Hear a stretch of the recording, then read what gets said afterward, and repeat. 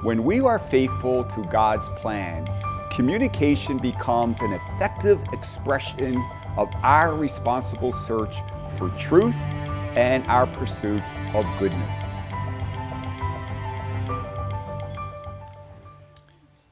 Dear friends, our diocesan pilgrimage last month to Emmitsburg, to the National Shrine of St. Elizabeth Ann Seton and the Grotto Shrine of Our Lady of Lourdes, provided reminders that sometimes we forget. Namely, that here on earth, we are pilgrims. And this life is only a journey, leading us to our final destination, pray God, to life with Him in heaven. And for that reason, we are called daily to die to ourselves, to my way, to my will, and to rise with Christ and the newness of life that He offers to us both now and forever. On this beautiful day, as the Universal Church commemorates all the faithful departed, as we will soon bless the graves on this sacred ground and in a special way throughout this month of November, we pray for all those who have gone before us marked with the sign of faith. To pray for the dead is a sacred duty. It's a spiritual work of mercy. And today, as we remember our loved ones who have died, I'm sure there are many emotions for all of us. There's sadness and there's grief. There's also a spirit of gratitude and thanksgiving and a willingness to embrace the challenge that is ours. We miss the physical presence of those we love who have died. And so naturally there's sadness and there's grief.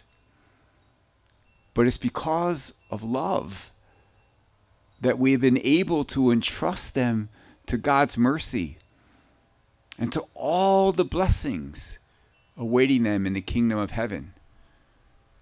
Praying that where they are, one day we hope to be.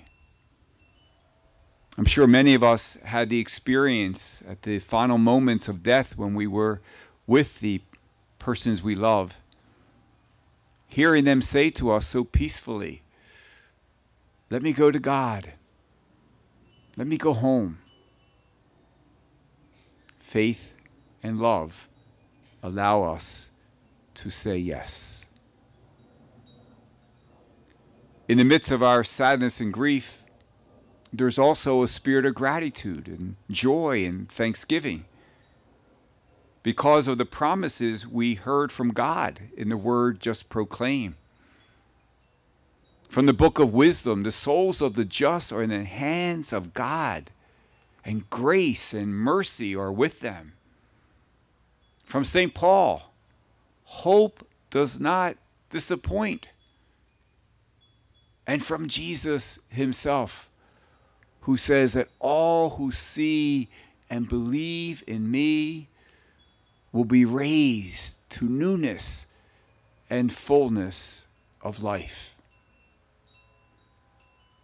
How blessed are we as we gather around the altar today to pray for the faithful departed and to celebrate the great truth that unites us. That by His own suffering and death and resurrection, Jesus was not defeated.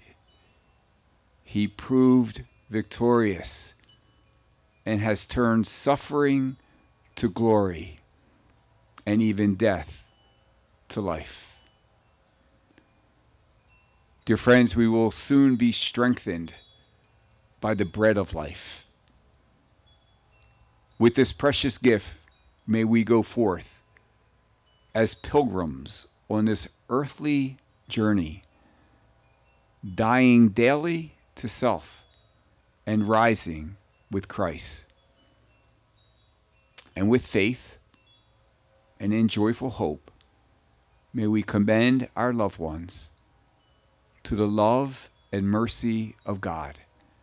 As we say together, eternal rest grant unto them, O Lord, and may perpetual light shine upon them. May their souls and all the souls of the faithful departed, through the mercy of God, rest in peace. Amen.